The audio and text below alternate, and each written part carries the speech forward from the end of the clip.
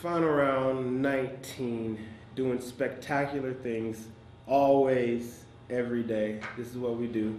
And it's great when we see players and their parents come to an event.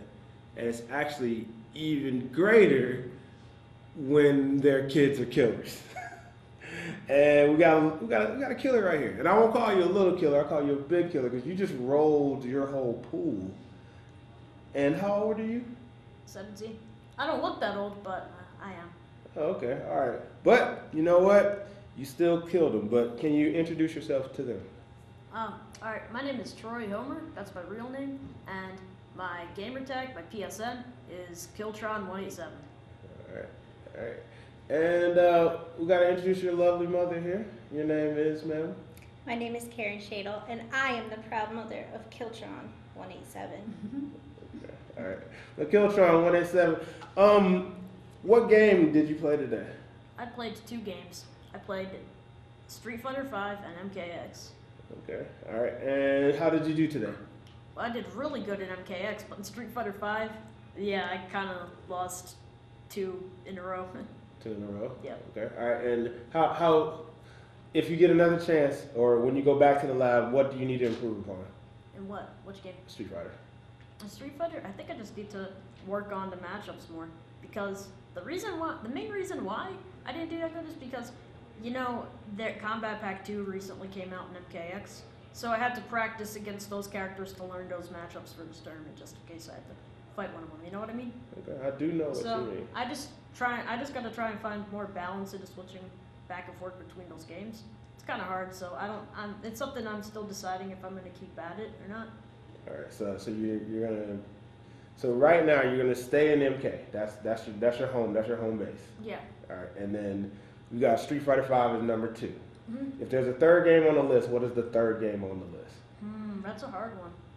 Okay. I mean, I'm not really that competitive in the other games. Okay. But if I had an opportunity to be competitive in another game, I'd probably pick Smash Brothers 4. Okay. All right. No. What got you into gaming? What brought you in? Well, I honestly don't know the origin of it. I've been playing games my whole life, really. I mean, honestly, it's hard to explain. Really. Okay. Like, just when I was a kid, when I saw other people play games, well, I was always like, that's something that I want to do. I want to do that. I want to see how I can do with that. Okay. All right. And then that's an awesome thing. All right. Mm-hmm. But let's switch the spotlight to your mom real quick. All right. Now, do you play games? Occasionally. Occasionally. Not online. Not online? Mm-hmm. No, why not? Not sure. We play offline. We play some games offline for fun. All right. You play games offline for fun. All right. So now let me ask you, as a parent, young lady, what games will you not allow him to play?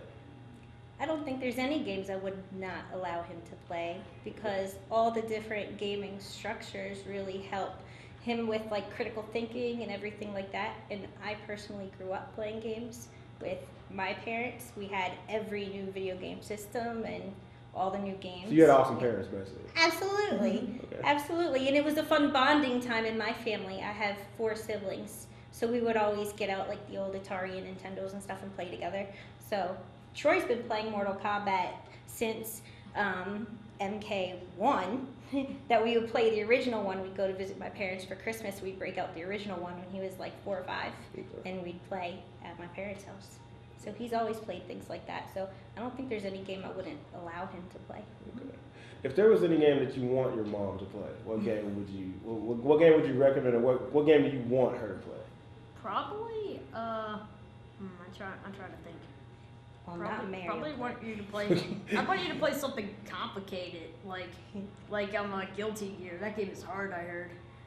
See, I just want to see what you think of it and like what your reaction would be when you see like how hard that game is. Yeah. All right, that's pretty good. Now, I know we're here. I know we're playing video games, but I gotta ask you now. In your regular school studies, what's your favorite subject? My favorite subject is history. It's history. Now, why is that? Because I feel like learning from the past is really helpful in real life. Like when I play my game, I get better at it by learning from my past mistakes. Okay. Like, if I lose a matchup, I like to go to the lab, you know what I mean? Yeah. Practice against it. So I can know what I can do next time instead of making the same mistake I did last time. All right. And so, do the mistakes, the losses, do they affect you very heavily, or do you kind of just, okay, just brush it off your shoulder? How do you... I brush it off because even if it's a win or a loss, that's experience, and that's going to pay off eventually. Okay. All right. Now, I see that you have a pad in your lap here.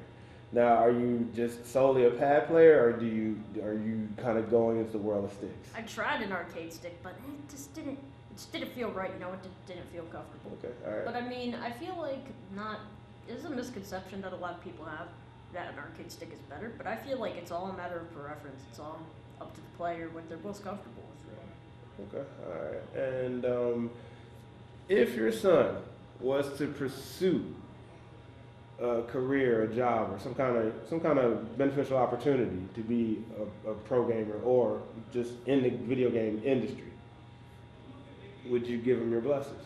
Absolutely. Okay.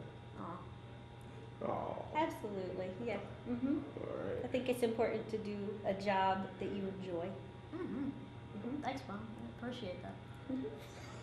That was so cute. All right, now, Troy, I gotta ask you, what's up with this fashion, man?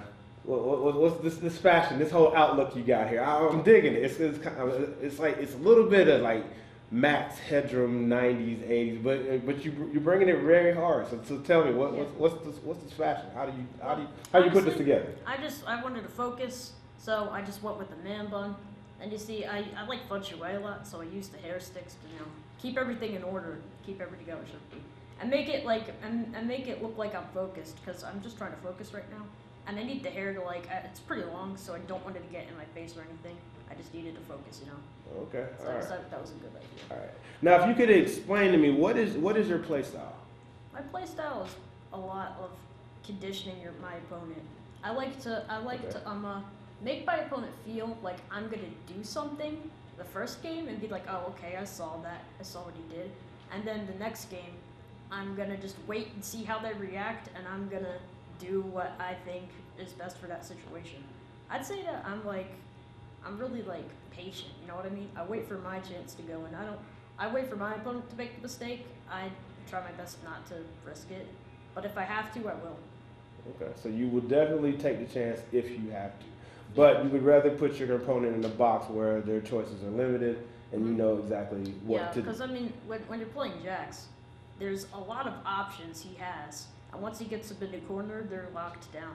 They don't have many options, and I like that. I like to put my opponent in a position where there's not much he can do, so then I'm in control. Okay, so you main Jax. Yeah. Okay, and who's your secondary character? Melina. Melina. Because now those are two very different characters, though. But here's the thing: Jax is a good player. He's a great character. He's top tier, but he can get zoned out pretty bad. Okay. But you see, Melina is great at counter zoning people, so that's why I think it's a good idea, because it helped me earlier in the Katana matchup. Okay. All right. And well, is Katana your worst matchup right now, or what do you think? No, she's not my worst matchup, but I just feel like it was a smart idea to pick Melina because he was zoning me out big time, and I wanted to just put him away early because it was 2-1, and I just wanted to. It was match point for me. I wanted to just get it over with, And I felt like that was my best bet because an MKX can't downplay a character. That's right, because you never know. Somebody might know Yeah. some small little nuance that puts them over the edge. But see, the thing is, matchup that's the most problem, which thankfully I didn't have to do, is Alien. They put him as DLC, and I think he's broken. He's unbalanced. Okay. All right, well, I mean, that's understandable. But if that match occurs, you just have to muscle on through and fight through it. Yeah, I mean, that's how every matchup goes. You're not going to get good at a fighting game unless you're willing to do something that might be difficult. That's right. So you definitely got to take the challenge, all right?